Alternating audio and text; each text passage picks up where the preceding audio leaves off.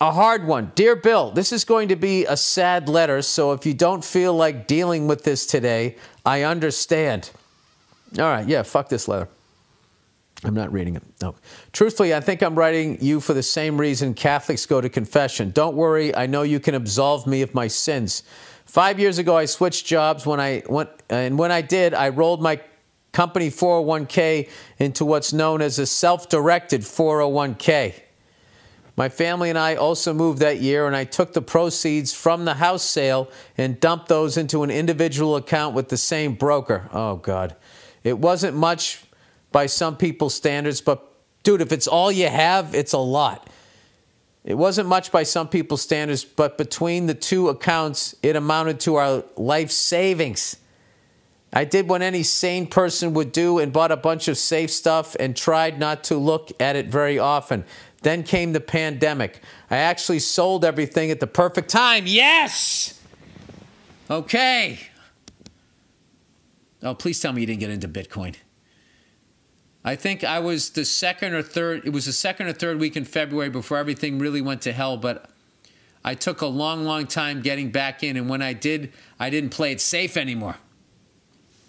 Oh, boy, this has fucking too many twists and turns here. For a year, I did very well and doubled our life savings, and during that whole time, it never occurred to me the real risk I was taking. Cue the, oh, Jesus. Fast forward to yesterday, and it's been 2 solid years of bad decision after bad decision after bad decision. First, I was long when everything was going to down hard. What? First, I was long when everything was going down hard in 2022. Then I was short when everything was just kept going up in 2023. An absolute epic meltdown brought by tens, if not hundreds of individual bad decisions. So here I am. It's early February and there's basically nothing left. I know you're probably thinking I'm some degenerate gambling addict, but I swear it's not true. I don't bet on sports, only been to casino twice in my life and probably lost $150 combined. I drive a 20-year-old SUV and live in a regular house. Don't drink, don't smoke. I just got overwhelmed slowly at first, then all at once. My question's simple.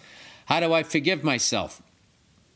How does a man forgive himself when his selfish and foolish actions cost the people he loves? Thanks for any advice you can give, and thanks for all the laughs over the years. God bless, and go diddle yourself. Easy. You take responsibility for your actions. You apologize to everybody, and you promise that you're going to do everything in your efforts to make it right. And then you go out and you do that. And the worst thing you can do right now is act like the game's over. Your life is over. This is a moment in it. And you know what?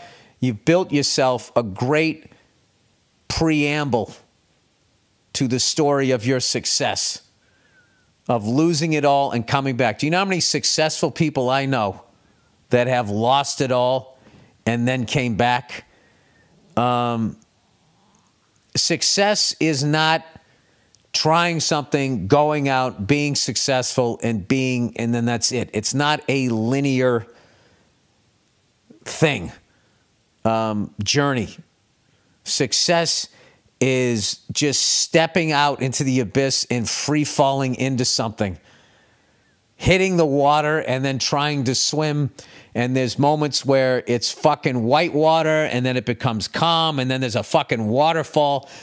And what it is not allowing yourself to get too down or too high, and keeping between your ears positive, which is what you need right now, because right now you're beating yourself up. It's time that the pity party is over. Just tell your wife that. Just be like, listen, I want you to know that the pity, I still feel unbelievable shame for what I did, but the pity party is over, and I'm going to make you proud of me again. And then you just go out and you just fucking, whatever the direction is that you want to be going in, I don't know what you do for a living, and you build it back up again. And I'm going to tell you something. You will get, if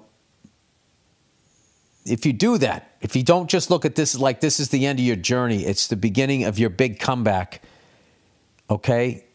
I feel that, your family's always going to love you. They're going to be like looking at you like you're going to teach them.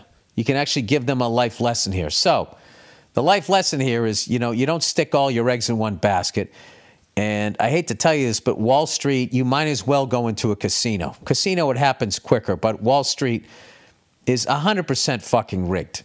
I mean, the House and Senate voted that they can't get tried for insider trading. They make a couple $100,000 a year. Their portfolios, generally speaking, are worth upwards of $20 million. Okay, they're getting all kinds of insider trading. There's a bunch of different ways to make money still in this country. And I think the fact that you're conservative at heart is a good fucking thing. It seems like you just got a little crazy. So just learn from this lesson and tell yourself you're going to figure it out and go fucking figure it out. My stand-up career, I mean, I've had so many fucking ups and downs in this thing where,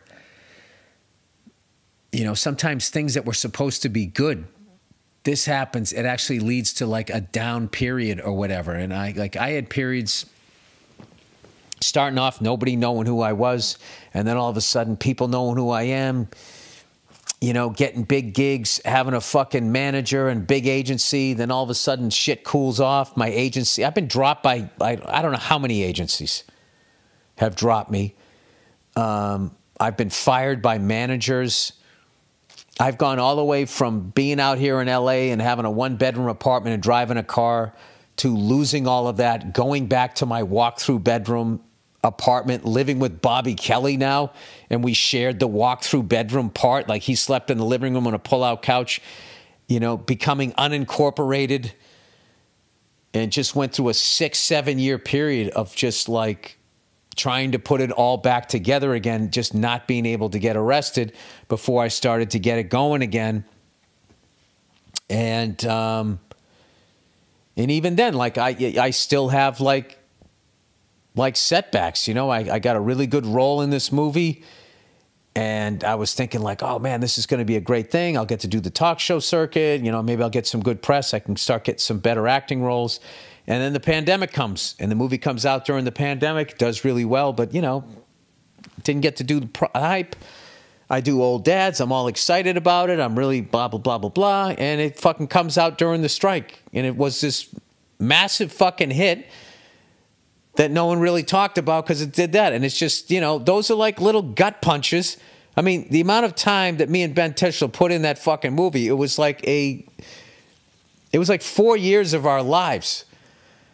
And it just kind of, came out and very quietly crushed. I mean, it did amazing, and it's definitely opened some doors, but, I didn't get to do like what everyone was telling me. Oh my God, when this thing comes out, we're going to get you on this show. You're going to be on the cover of this magazine. You're gonna none of that happened.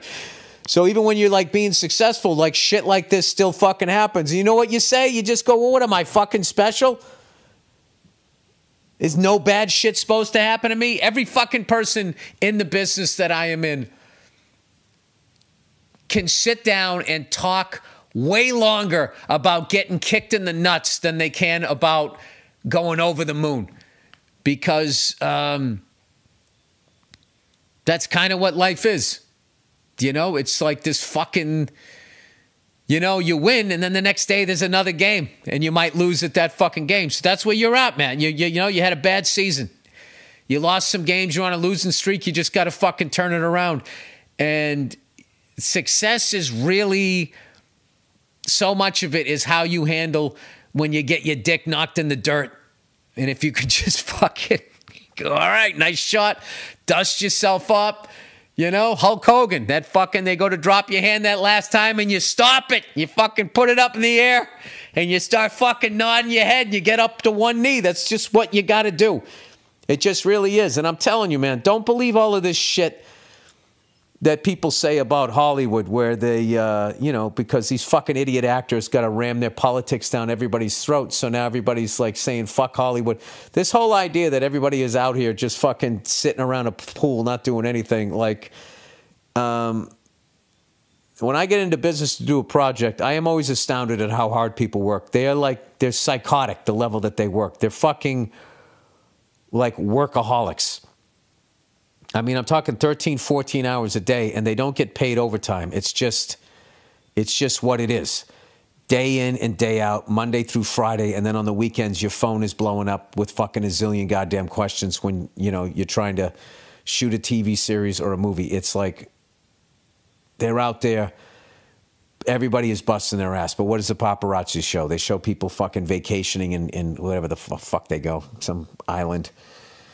And even then, that's work because they call the paparazzi. They're not the fucking feds. They don't know where you're at. They call the paparazzi.